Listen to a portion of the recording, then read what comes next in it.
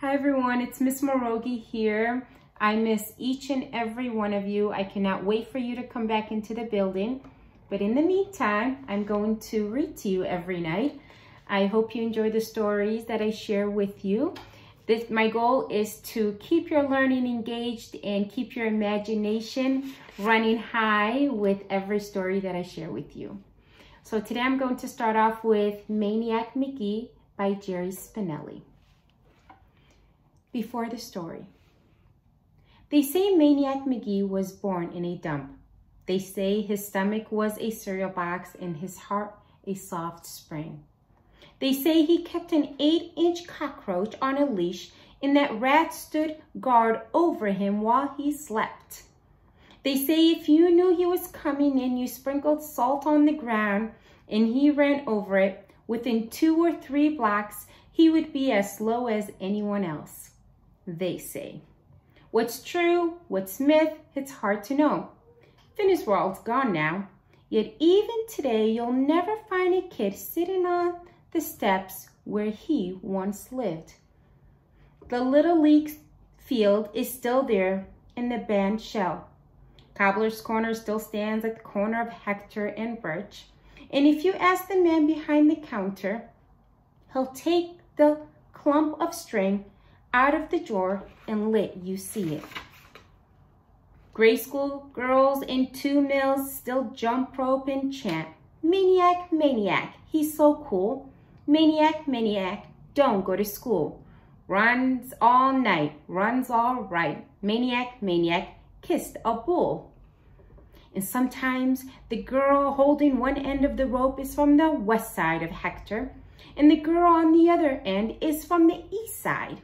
And if you're looking for Maniac Magee's legacy or monument, that's as good as any, even if it wasn't really a bull.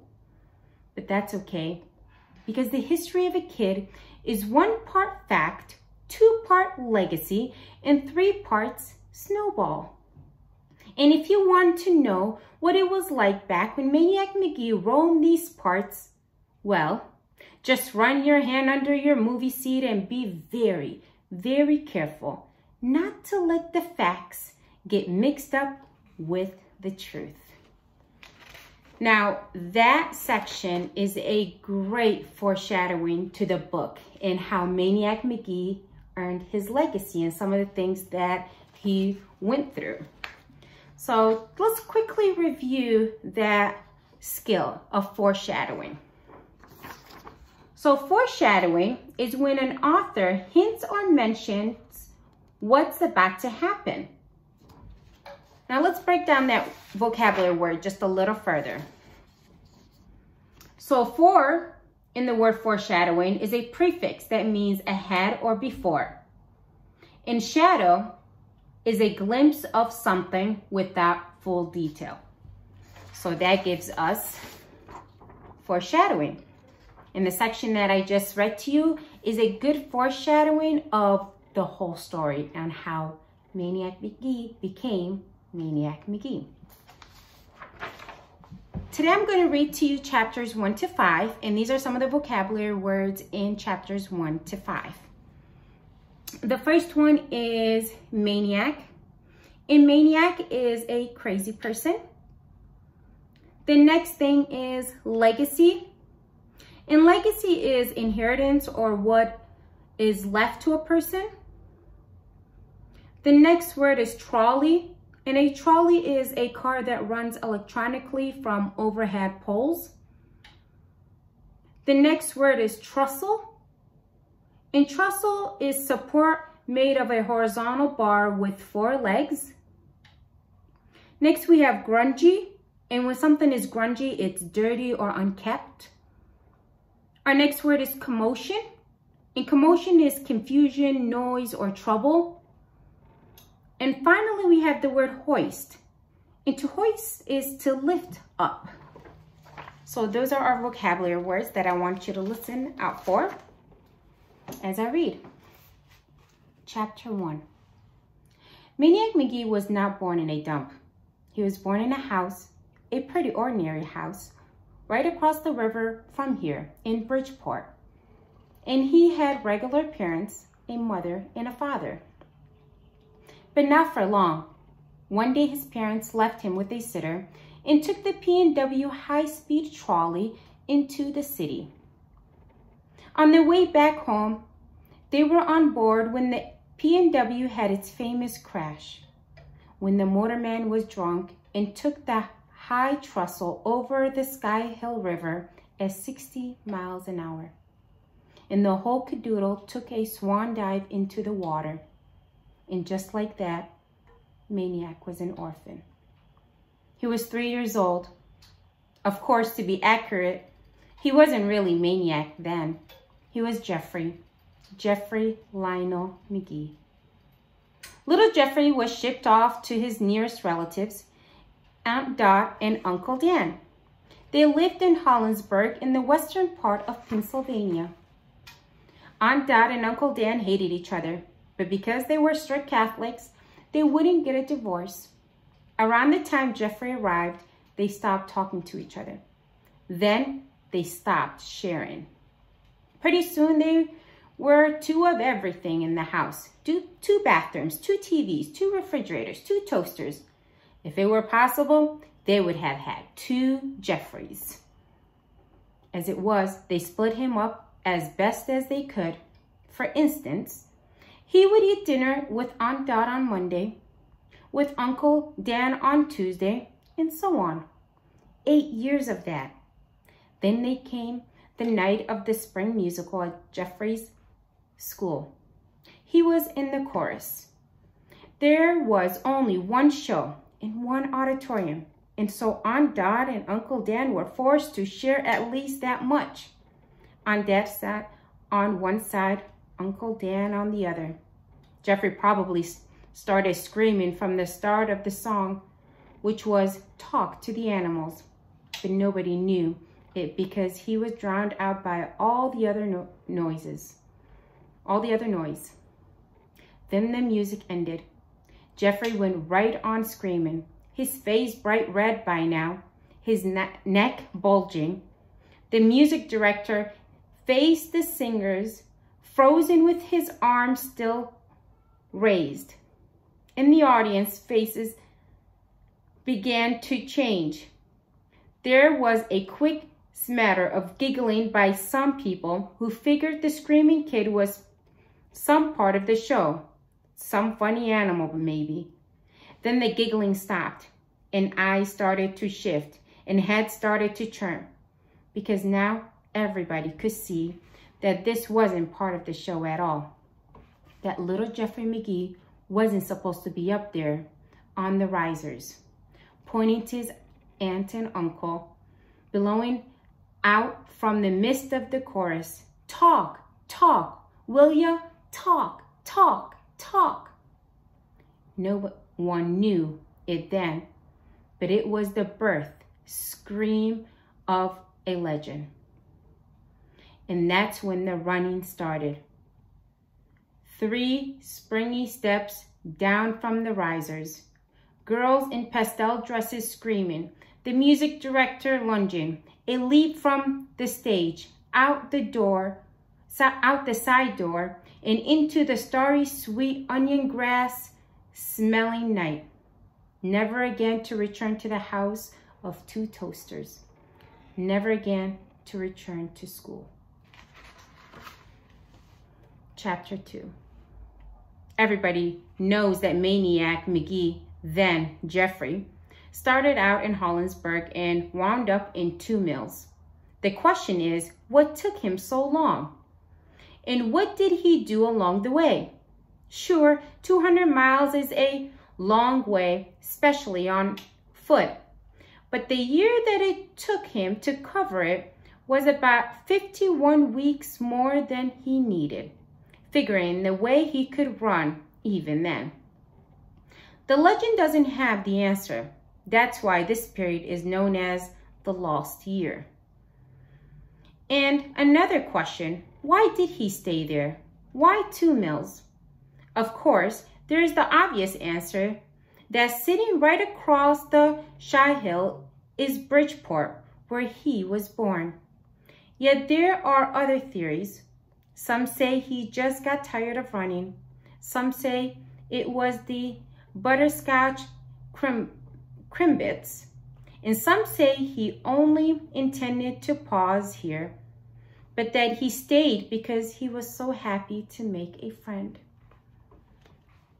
If you listen to everybody who claims to have seen Jeffrey Maniac Magee that first day, there must have been 10,000 people and a parade of fire trucks waiting for him at the town's limits.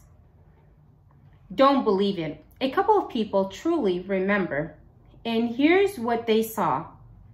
A straggly little kid jogging towards them, the soles of both sneakers hanging by their hinges and flopping open like dog tongues each time they came up from the pavement.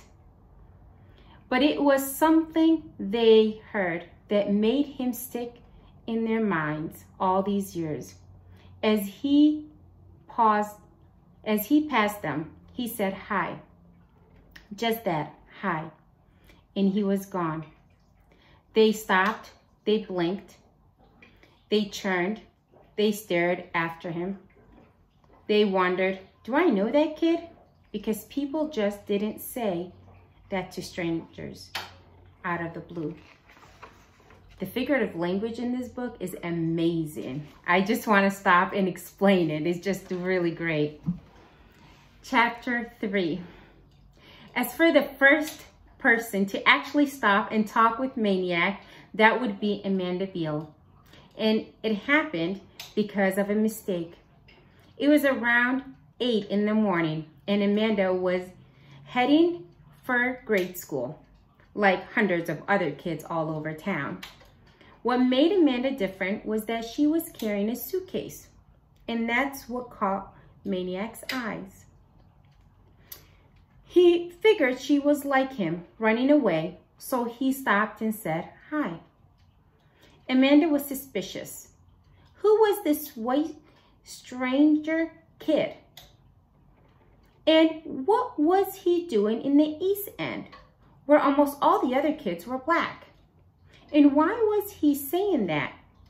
But Amanda Beale was also friendly. So she stopped and said, "Hi," back. "Are you running away?" Jeffrey asked her. "Huh?" said Amanda. Jeffrey pointed at the suitcase. Amanda frowned, then thought, then laughed. She laughed so hard, she began to lose her balance. So she set the suitcase down and sat on it so she could laugh more safely. When at last she could speak, she said, "I'm not running away. I'm going to school." She saw the puzzlement on his face. She got off the suitcase and opened it up right there on the sidewalk. Jeffrey gasped. "Books?" "Books, all right. Both sides of the suitcase crammed with them. Both sides of the suitcase crammed with them. Dozens, more than anyone could ever need for homework." Jeffrey fell to his knees. He and Amanda in the suitcase were like a rock in a stream. The schoolgoers just flooded to the left and right around them. He turned his head this way and that to read the titles.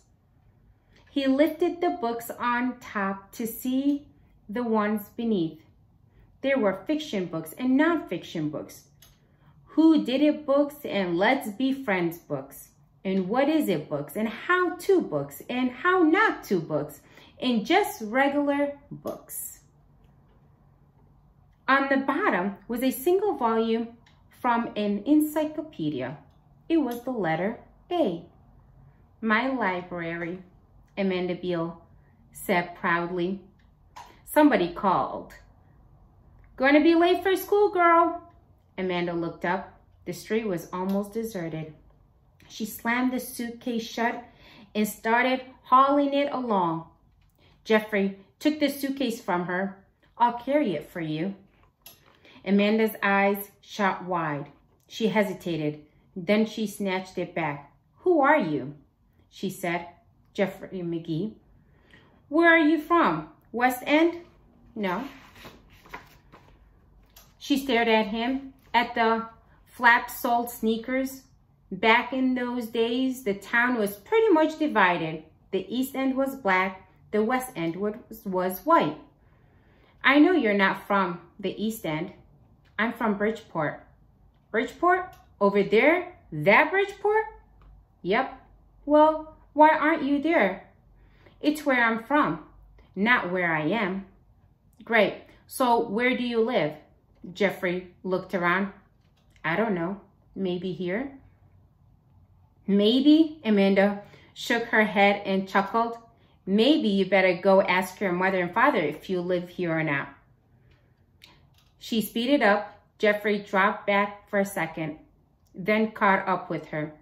Why are you taking all these books to school? Amanda told him. She told him about her little brother and sister at home, who loved to crayon every piece of paper they could find, whether or not it already had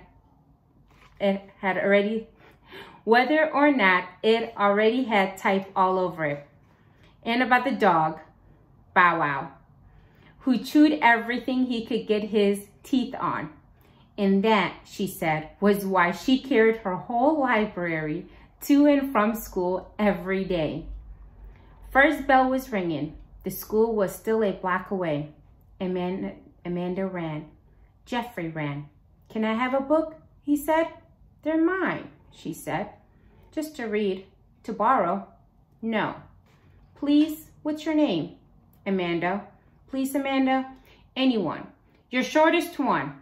I'm late now, and I'm not going to stop and open up this thing again. Forget it. He stopped. Amanda. He kept running, then stopped, turned, glared. What kind of kid was this, anyway? All grungy, ripped shirt. Why didn't he go back to Bridgeport or the West End, where he belonged? Bother some white girl up there. And why was she still standing here? So what if I loan you one, huh? How am I going to get it back? I'll bring it back, honest. If it's the last thing I do. What's your address? 728 Sycamore. But you can't come there. You can't even be here. Second bell rang. Amanda screamed, whirled, ran. Amanda! She stopped, turned. Oh, she squeaked.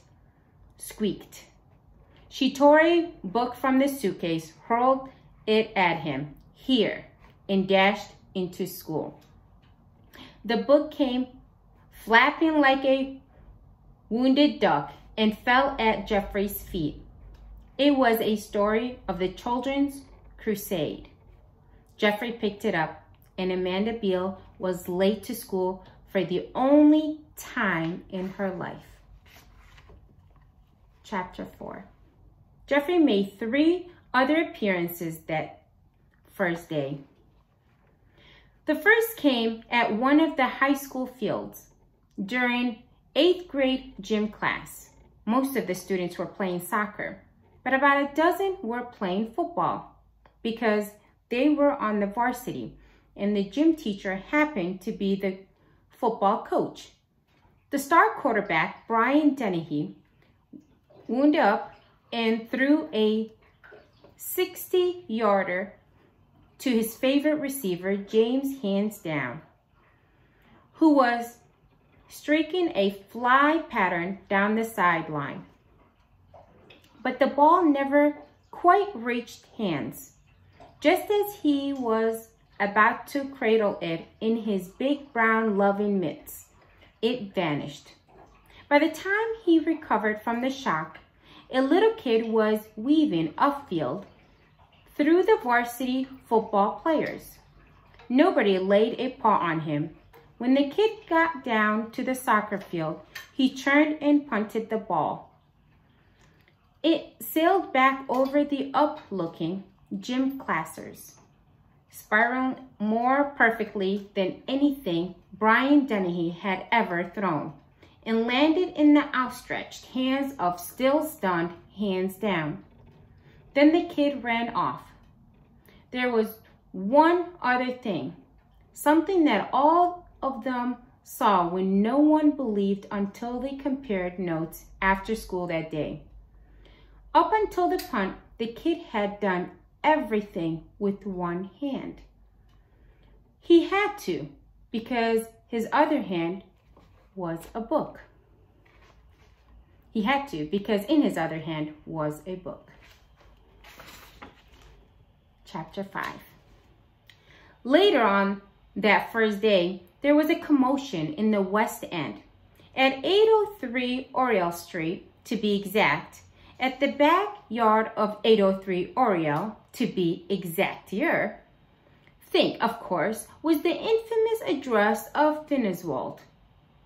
Kids strayed away from Finneswald, the way old people stayed away from Saturday afternoon matinees at a $2 movie. And what would happen to a kid who didn't stay away? That was a question best left unanswered. To say that occasionally, even today, if some poor raggedy stained wretch is seen shuffling through town, word will spread that this once was a bright, happy, normal child who had the misfortune of blundering onto Finneswald's property. That's why, if you valued your life, you never chased a ball into Finneswald's backyard. Finneswald's backyard was a graveyard of tennis balls and baseballs and footballs and frisbees and model airplanes and one-way boomerangs. That's why his front steps were the only unset-on front steps in town, and why no paper kid would ever deliver there, and why no kid on a snow day would ever shovel that sidewalk, not for $1 zillion. So it was late afternoon, and screams were coming from Finneswald. Who? What? Why? The screamer was a boy whose name is lost to us, for after this day he disappeared from the pages of history. We believe he was about 10 years old. Let's call him Arnold Jones. Arnold Jones was being hoisted in the air above Finneswald's backyard fence. The hoisters were 3 or 4 high school kids. This was one of the things they did for fun. Arnold Jones had apparently forgotten one of the cardinal rules of survival in the West End. Never let yourself be near Finneswald's and high school kids at the same time.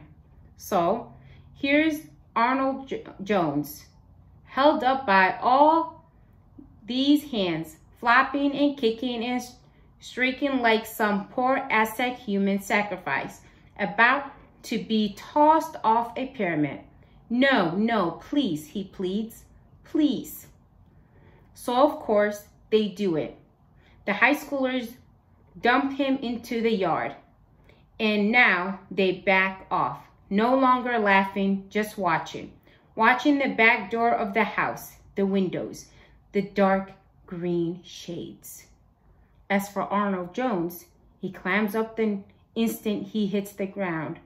He's on his knees now, all hunched and puckered, his eyes goggled at the back door, at the doorknob. He's paralyzed, a mouse in front of the yawning maw of a python. Now, after a minute or two of breathless silence, one of the high schoolers thinks he hears something. He whispers, "Listen." Another one hears it, a faint, tiny noise, a rattling, a chittering, a chattering, and getting louder, yes, chattering teeth. Arnold Jones' teeth. They're chattering like snare drums. And now, as if his mouth isn't big enough to hold the chatter, the rest of his body joins in. First, it's a buzzing like trembling, then the shakes, and finally, it's as if every bone inside him is clamoring to get out. A high schooler squeaks. "He's got the Finister Wallies." Yeah, they yell. And they stand there cheering and clapping. Years later, the high schoolers' account differ. One says the kid from nowhere hopped the fence, hopped it without ever laying a hand on it to boost himself over. Another says the kid just opened the back gate and scrolled on in. Another swears it was a mirage, some sort of hallucination, possibly caused by evil imagination surrounding 803 Oriole Street. Real or not, they all say they saw the same kid. Not much bigger than Arnold Jones, raggedy, flap-soled sneakers, book in one hand. They saw him walk right up to Arnold, and they saw Arnold look up at him, faint away. Just a bad case of the Finister Wallies. Did Arnold have that his body kept shaking for half a minute after he conked out? The phantom Cimmerian stuck the book between his teeth, crouched down, hoisted Arnold Jones's limp, caressed over his shoulder, and hauled him out of there like a sack of flour. Unfortunately, he chose to put Arnold down at the one spot in town as bad as Finister Wall's backyard, namely Finister Wall's front steps. When Arnold came to and discovered this, he took off like a horsefly from a swatter. As the Stupfield high schoolers were leaving the scene, they looked back. They saw the kid, cool times 10, stretch out on the forbidden steps and open his book to read. So those were some really interesting chapters that we just read, and kind of gave us a good idea of who Maniac Magee is. He is clearly the protagonist in the story. So I really hope that you enjoyed what we've read so far. I'm excited to know what else happened to Maniac Magee to have him get his reputation, to earn his reputation. I hope you were able to hear some of the vocabulary words that I reviewed with you earlier.